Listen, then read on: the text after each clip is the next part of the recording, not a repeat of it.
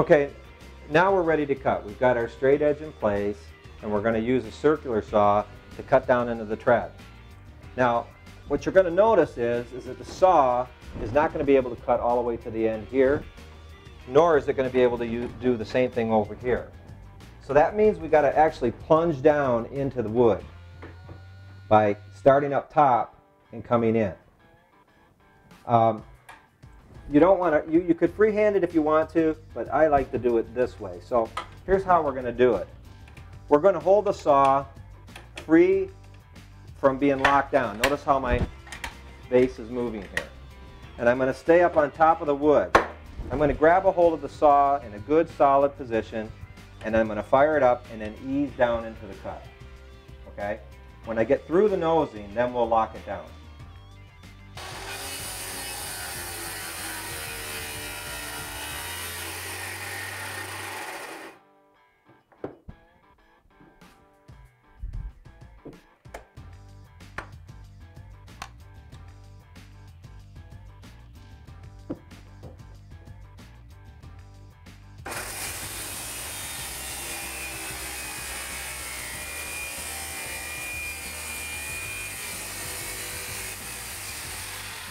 Okay, we have cut back all the nosings on the tread, and now we have to finish the cut up to the stringers on both sides. Now, there's a number of ways of doing this. Some guys will just take a hammer and rap on the nosing, and it'll break at these points, and then they'll take a chisel and clean up the corner. I don't really buy into that kind of concept.